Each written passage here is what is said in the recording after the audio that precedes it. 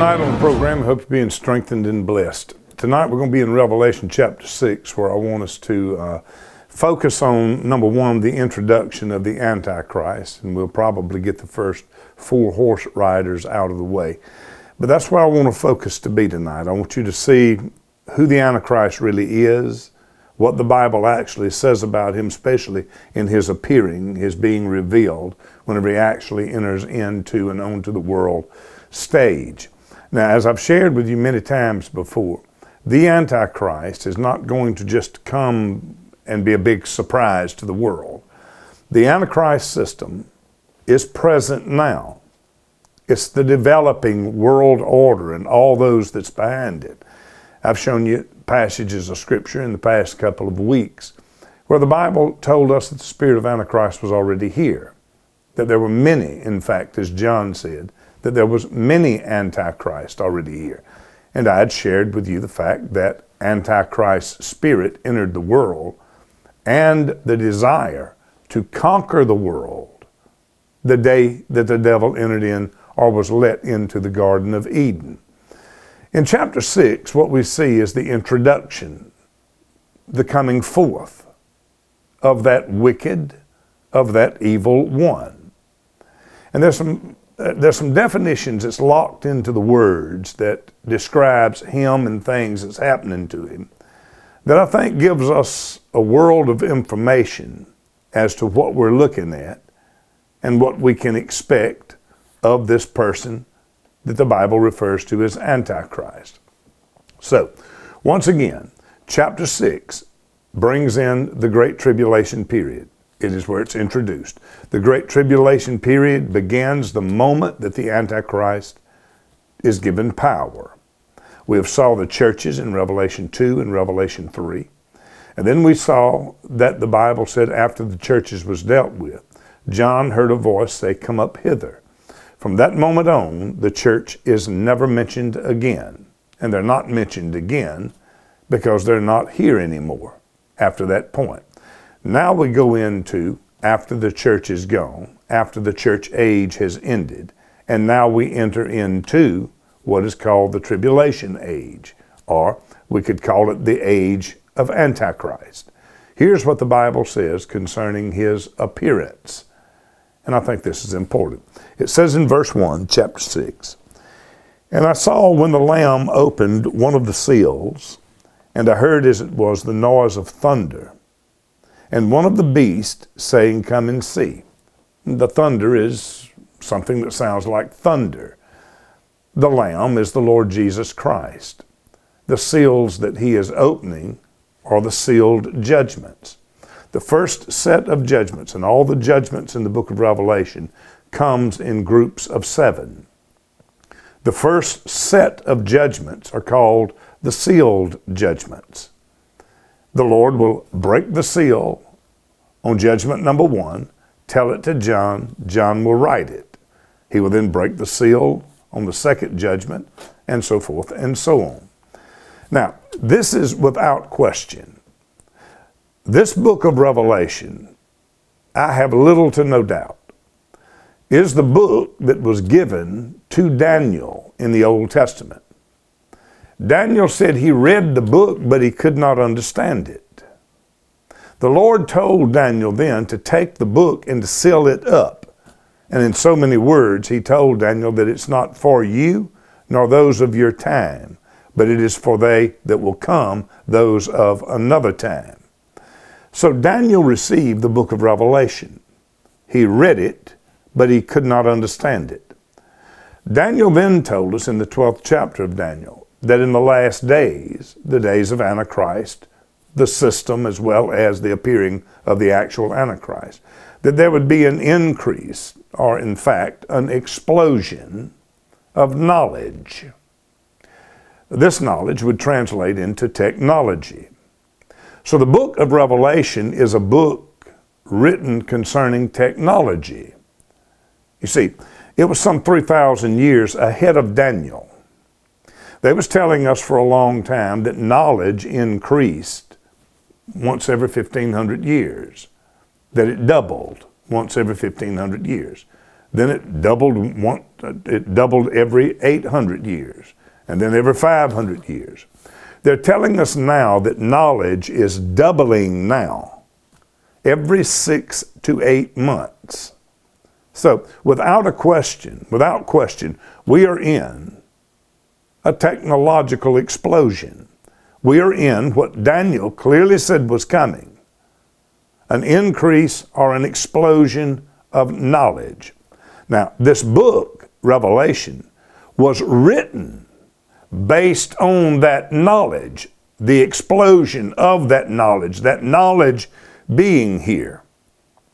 And so Daniel, 3,000 years ago, couldn't read anything in this book and it register in his brain as coherent.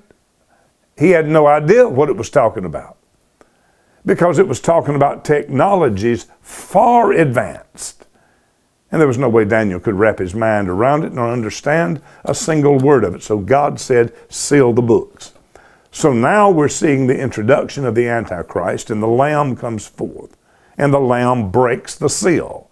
There was no one in the heavens, no one in the earth, nowhere that was worthy, the Bible said, to loose the seals, but the Lamb of God. So now the technological explosion is here, and now we have the arrival of Antichrist. With a noise of thunder, we're seeing that as the beast comes forth to show, and that word beast in verse 1 simply means living creatures. So living creatures, and I have no idea what all is in heaven, and nobody else does either. But these are living creatures when it's talking about the four beasts. It literally means the four living creatures. Let's read verse 1 again. And I saw the Lamb open one of the seals, and I heard as it were the noise of thunder, one of the four beasts saying, Come and see. And I saw, and behold, a white horse, and he that sat on him had a bow, and a crown was given unto him, and he went forth conquering and to conquer. So the Bible tells us here that the Antichrist appears on a white horse. Now, understanding clearly, when you're dealing with the book of Revelation, you're dealing with a book of symbolism. When we take the word white and we define it in the Greek language, and the Greek language is a very precise language. When we define the word white, what does it mean that he is coming in on a white horse? Well, the word white in the Greek definition means light, bright, brilliant. In other words, this is talking about a light. But again, we know that light in this sense is being used pertaining to knowledge, intelligence, revelation. He's coming in as a revealer. He's coming in as a light bearer. He's coming in as light, brilliant, and bright. He's coming in as a hope to the world, and one who appears brilliant and bright. The definition goes on to say dazzling, as of the garments of angels, and those that's exalted into splendor and into a heavenly state. So you see how the man is appearing. But you must understand this. Many people have said that the Antichrist was going to be so much like Jesus that he would deceive the whole world into believing that he was Jesus. That is incorrect. The Antichrist will be nothing like Jesus. Fact of the business is the Antichrist will be just the opposite of Jesus. Whatever Jesus was is exactly what the Antichrist will not be. Whatever Jesus preached is exactly the opposite of what the Antichrist will preach. What Jesus did will be just directly the opposite of what the Antichrist will do. He comes in on this white horse, dazzling, brilliant. But who is it that he's mesmerizing? who is it that he appears so brilliant, so bright, so light, so dazzling? To the world. To the world who is here, who has been rejected by God, not taken up in the rapture of the church. It is those in the world that has already received the Antichrist spirit before the Antichrist himself even arrives. Please understand what I'm telling you. The Bible makes it clear that the Antichrist spirit is already here and many Antichrists are already among us. The world has already and is presently receiving the system of Antichrist. It's debauchery, it's destruction, it's sexual perversions, it's drug addictions and legalization of dope, of legalization of sorcery, legalization of perversion. It is the Antichrist system and everything the Bible said was going to happen under him. And how much of the world today is receiving that system? Even how many in the church world today are still walking with that system? Multitudes. These are the people who has already received what the Bible refers to as the simple, the ignorant, and the stupid. That's what the definition means, the simple. Much of the world has already received the work of the many antichrists here, which means they will then receive the work of the Antichrist that comes because they're being groomed and built right now for that kingdom and for that world leader.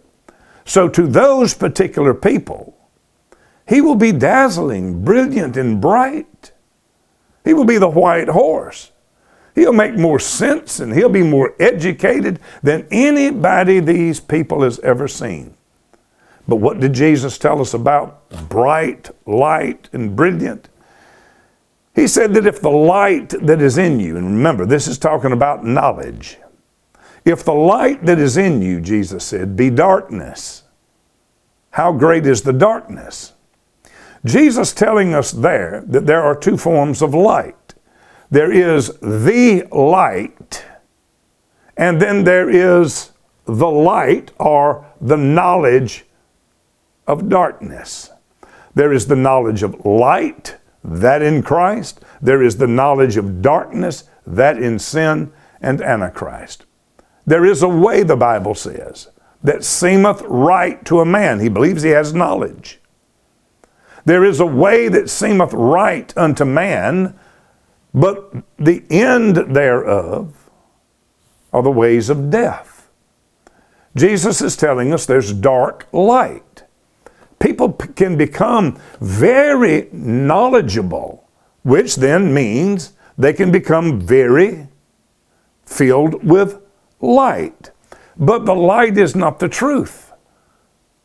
Like those that learned of the light of Jim Jones back in the day.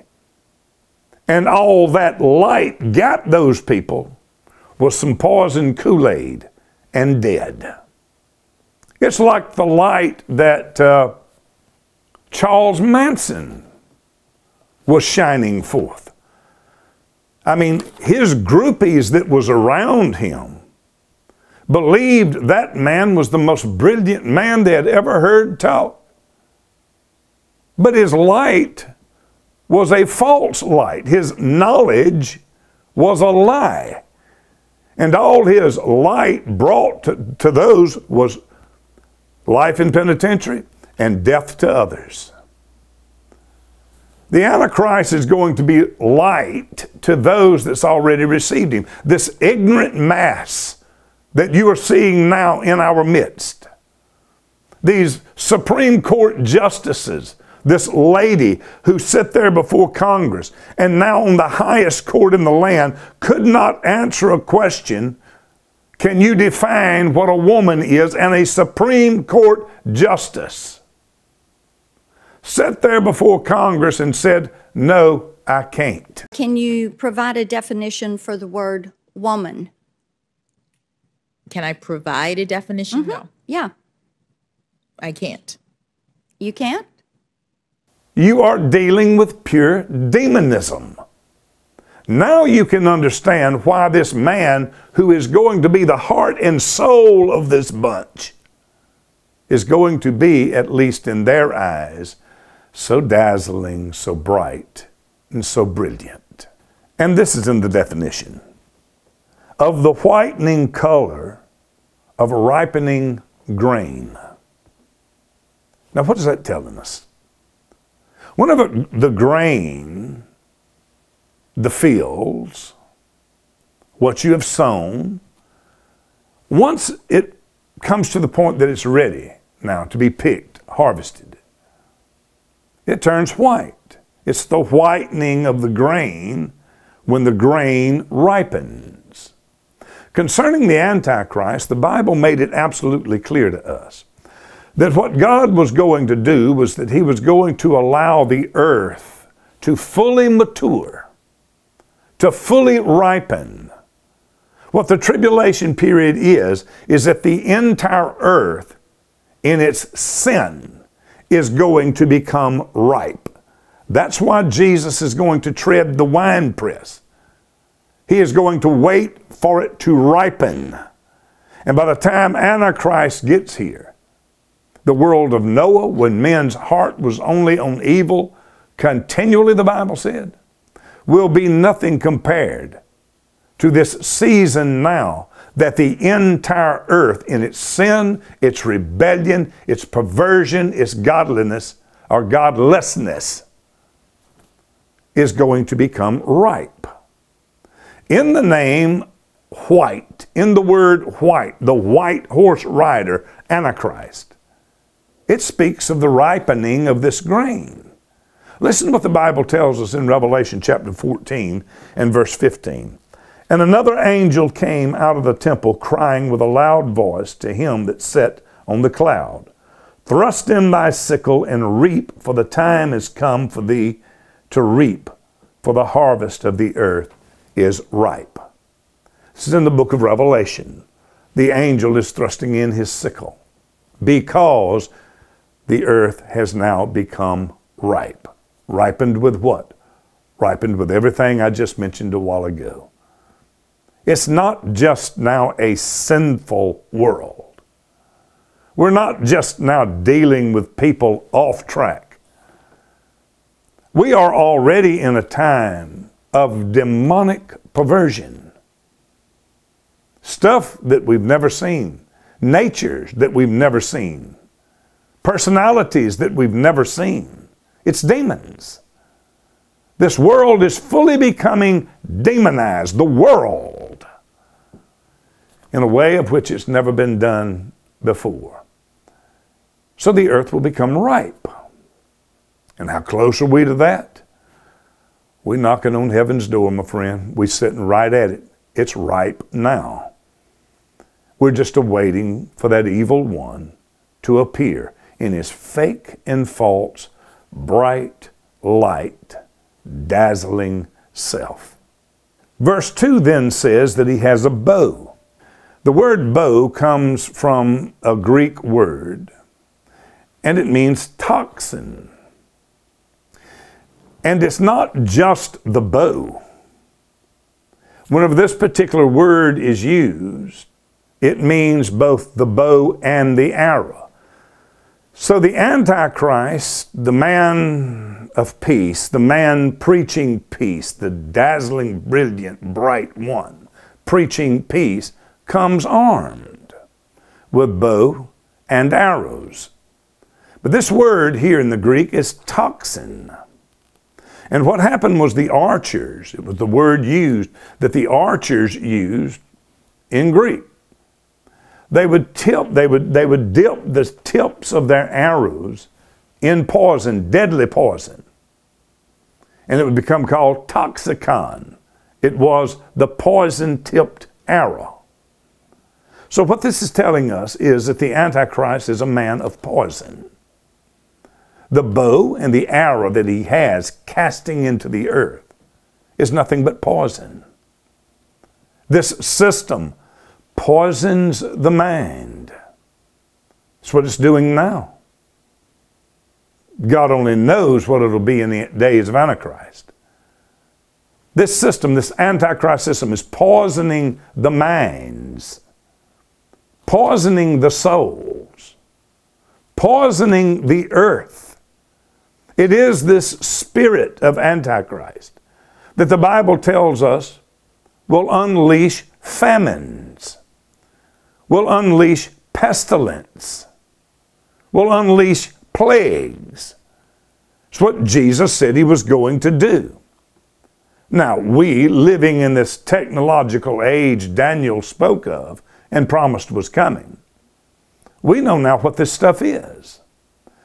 We know now as we watch them and see clearly that they are in laboratories splicing together viruses for the purpose of seeing how many human beings the virus would kill. Well, all you have to do now is create one and turn it loose. You think that that hadn't already been done? They're able to take these viruses and they can actually program the viruses to where they just kill people with a certain genetic code, certain blood types, even eye color. That's where we are today.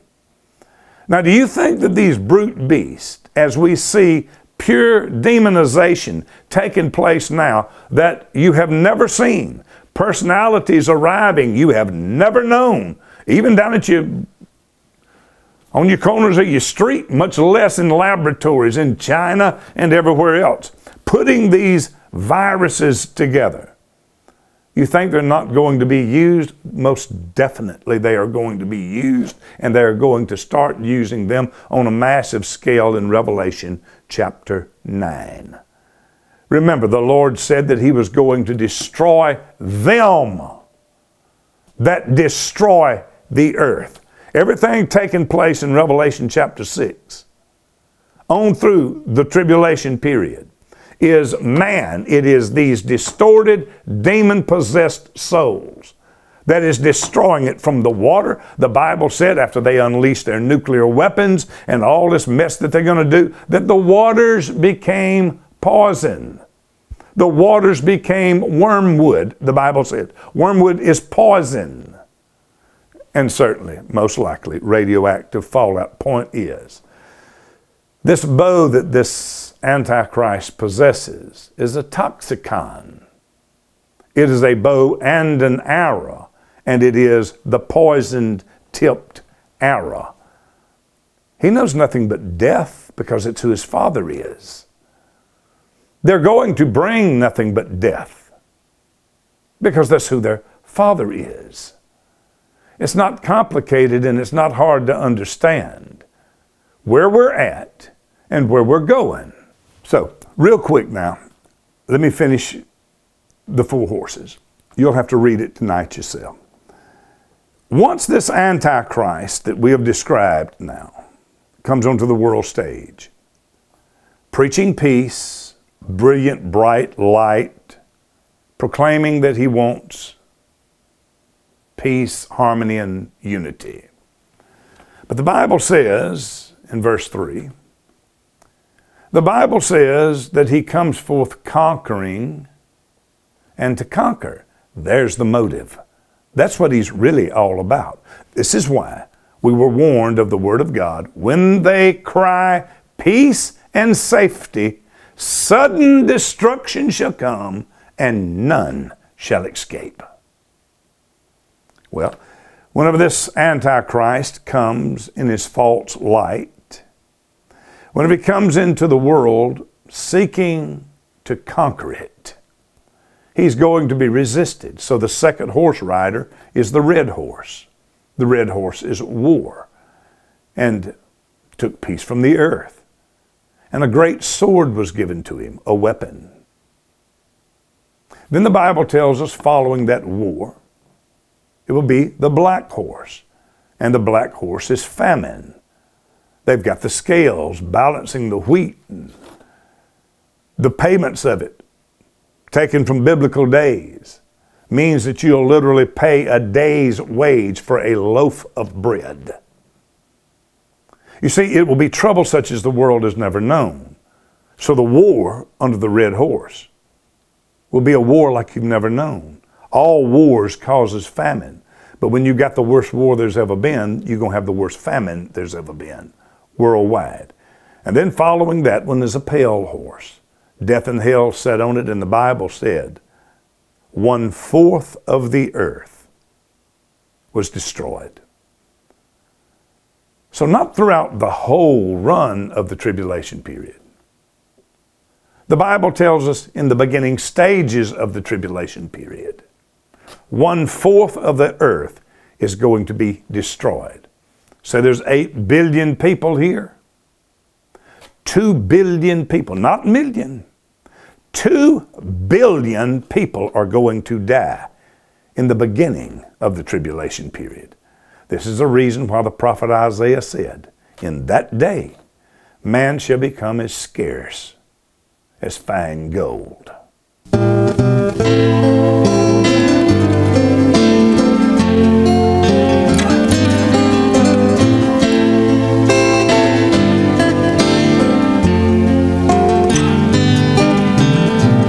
I'm amazed how fast time flies. I look in the mirror that tells no lies. There's a clock in my mind that moves all the time. Wasted hours counting lines in my basement.